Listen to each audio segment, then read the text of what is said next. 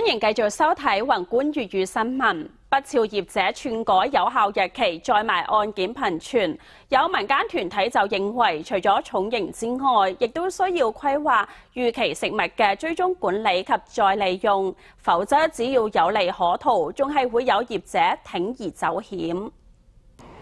不肖業者篡改有效日期再賣案件頻傳，民間團體認為，除咗對不肖業者重刑之外，國內更需要嘅係規劃逾期食物嘅追蹤管理及再利用。事實上，立法院早就已經三讀通過修法，將參偽或者係假冒等行為嘅罰鍰額度上限大幅提高到2億元，希望嚇阻不法。但根據食藥署調查，國內通路商每年丟棄大約3.6萬噸食品，如果再加上食品商過期嘅食品原物料，數量更加龐大。由於國內逾期食物被視為廢棄物管理，主管機關屬係環保署，食品商、食品工廠嘅逾期原料則係經濟部，多頭馬車難以確實掌控。食藥署強調，近期屢傳逾期食物改標再賣，表面上案件增加，係因為之前修法